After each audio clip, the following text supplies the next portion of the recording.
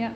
Hey guys, video SOP. So this is how to use the Primescan and send laboratory work. So if we start on the home screen here, we have the link for our Case Connect software.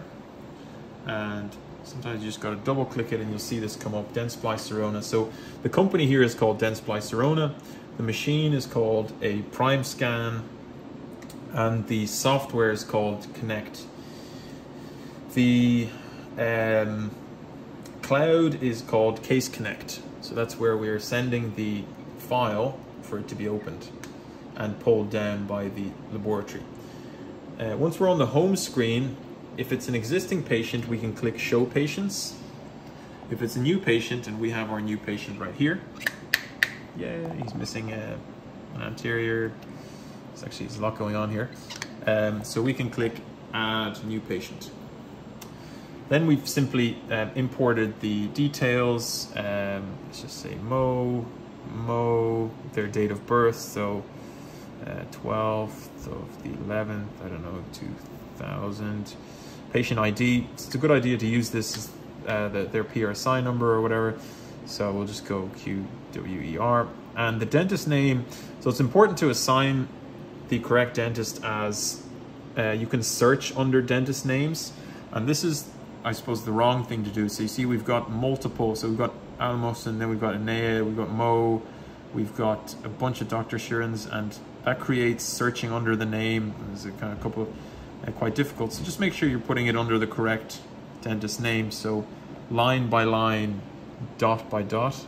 So this is the one we want to, and we simply click Add Case.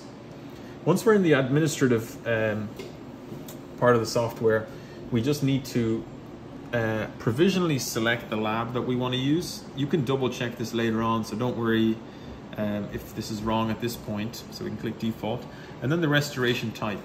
Depending on the restoration type, we will be scanning differently. So for example, if you just want a splint or an impression tray, you would go to jaw scan. If it's pontic or missing, whatever, crown. So let's just assume we're doing a single crown here and full contour. Although these details are not terribly important because the lab can adjust anyway. Once we have the crown selected, we would pick which tooth. So say we're doing a crown on 1/6, we can select the material, lithium disilicate. Again, not terribly important because you can write this in your digital prescription and the lab will be able to have a look at it later, but let's just go lithium disilicate. Shade, again, not too important because we can tell the lab later on. Select stump shade and we can click OK. Once we have the restoration selected, we can also add a second one if we like, or can remove it. We can click OK, and actually I have two restorations there. We're going to OK, or next phase. Upper jaw scan, lower jaw scan, and buccal means the bite. Generally the upper is easy, and once we remove the scanner from its holder, it automatically begins to scan. So we're doing the upper jaw. So we're just going ahead and kind of scanning everything, going back to where the software can see. There we go. So I'm not going to spend a huge amount of time scanning this, maybe just enough for kind of cheating here.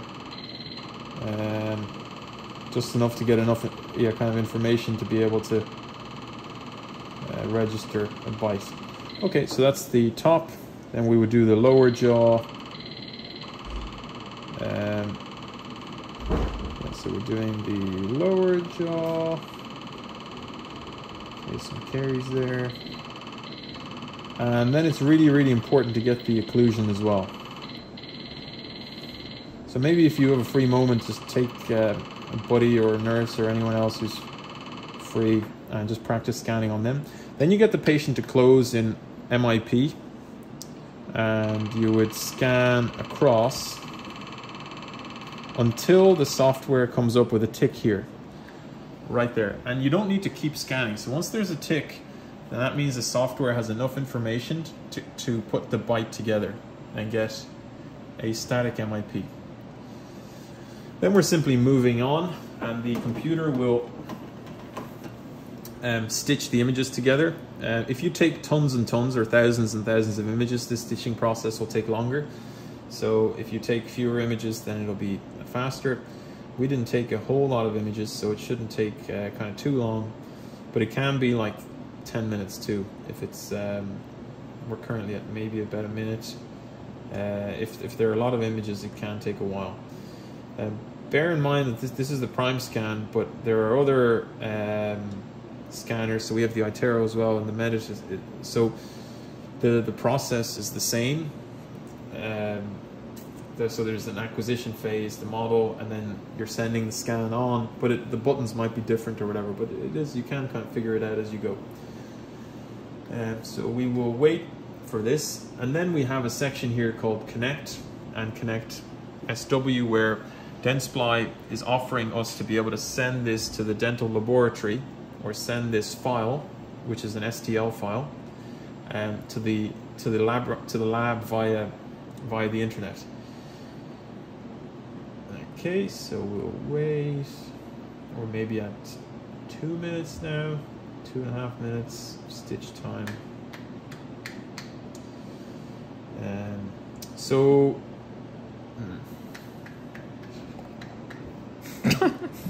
Patience, I have none. Right, so okay, then it's kind of showing us the final image and what we've acquired, and it's also based it. We can select things like a mono axis, which I actually wouldn't recommend you do at the beginning until you're experienced, but you can kind of get your center lines or dictate center lines and your curve of speeds and whatnot. So you can draw margins on the 1.6 and the 1.5 if you like. You can analyze your preparation and use different preparation tools. So this will tell you how much clearance you have in certain areas and things like that. So just at the beginning, don't get too bogged down in this, because it can kind of scare you off. But this has mostly been created for chairside software, so to be able to design chairside crowns and stuff, which we're not doing. We're getting the lab to do it. So yeah, then we just go to Connect. There is a Connect case center, so each of us will have a login, and we'll give you that. So we simply log in.